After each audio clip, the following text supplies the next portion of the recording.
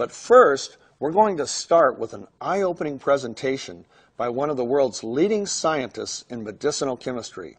For more than 40 years, Dr. Herbert T. Nagasawa has conducted research in medicinal chemistry at the University of Minnesota Health Science Complex and the Department of Veterans Affairs Medical Center in Minneapolis. He has had more than 165 articles peer-reviewed and published, primarily funded by grants from the National Institutes of Health and the Veterans Administration. He has served as senior scientist at the Veterans Administration, an adjunct professor for the Center of Drug Design at the University of Minnesota, and a professor emeritus of medicinal chemistry and toxicology at the University of Minnesota.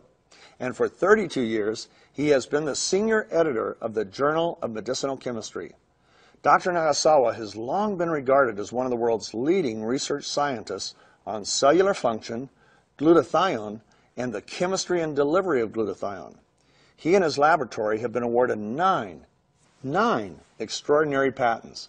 Dr. Nagasawa recently addressed our international convention where he listed the critical roles that the glutathione molecule performs in every cell in your body.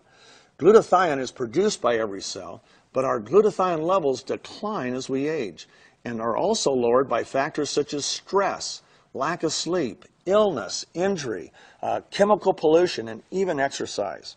MaxGXL provides our cells with the nutrients they need to increase glutathione levels.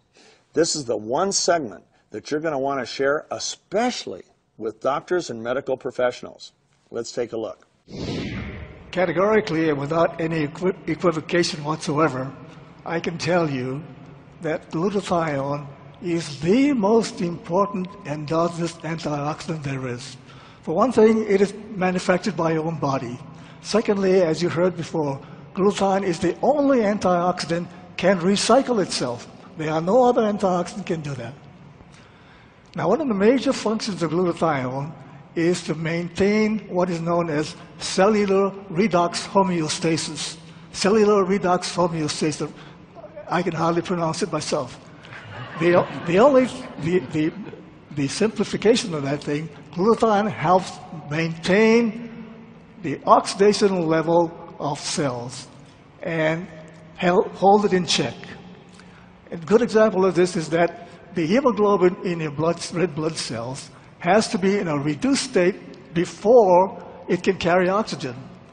In other words, if it's an oxidized hemoglobin, like in methemoglobin, oxygen cannot bind to methemoglobin. Therefore, methemoglobin is not any good for carrying oxygen to your cells. It is the glutathione that reduces hemoglobin to the +2 state, which is the reduced state. Then it can accept the oxygen and carry it all to your blood. Another major function of glutathione is that it will protect against oxidative stress of the immune system and allowing the newly formed immune cells proliferate to attack germs and viruses and the like. And as you've all heard, glutathione is a master of suppressing or sequestering free radicals. And free radicals generated normally in your normal metabolic processes. Not only sequesters those free radicals that are unwanted, it will take the free radicals generated as a result of your exposure to the environment.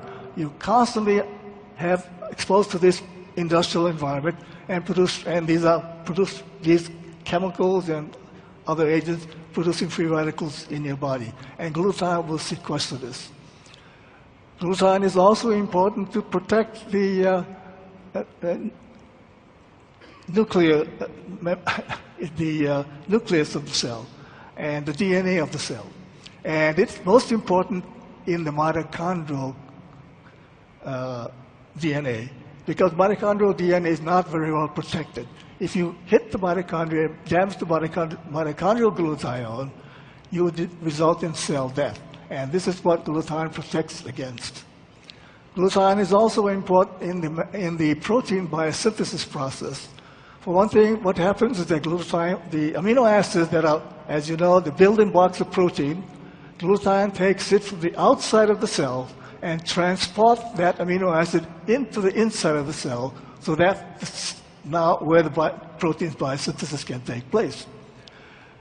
And one of the most important things in this modern industrial world is that glutathione is the first line of protection against environmental chemicals and toxins. It'll sequester free radicals, but not only other things that David has shown on the slide, household chemicals that could be toxically ingested, or you have it on your skin. So, David, I can tell you again, glutathione is the most important and largest antioxidant there is. Now, when you hear a presentation like that, doesn't it make it obvious that we want to do everything we can to keep our glutathione levels at an optimum level in every cell in our body? That's the focus of MaxGXL. It's been the focus of Dr. Nagasawa's 40 years of research, and it's, of course, was the focus of Dr. Keller's research as well. Now, think about some of the things he said. He said that glutathione is the only antioxidant that recycles itself, so it can deal with free radical after free radical after free radical. It protects the immune system. I mean, think about it. Your immune system is charged with protecting you from germs and viruses and diseases, and it's glutathione that protects the immune cell. It's glutathione that protects the nucleus of the cell, the DNA of the cell, and the mitochondrial DNA of the cell. It's the first line of protection against environmental and chemical toxins. Dr. Nagasawa also told me that glutathione is a primary detoxifier of the cell, helping to get those toxins that are literally poison to our cells out of the cells. It's a primary detoxifier of heavy metals, such as arsenic and mercury and those things that come into our body through the environment, what we drink, what we breathe, and so on.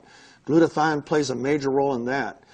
It is the gatekeeper to the cell. It's what enables antioxidants that we take in to come into the cell, and then it actually synthesizes those antioxidants so the cell can use them. For example, when you drink orange juice, the amount of vitamin C that actually gets into your cells to be utilized is determined by the glutathione in those cells. So there is no way to overestimate the role that glutathione plays in our health, in our well-being, and of course in our fight against the aging process.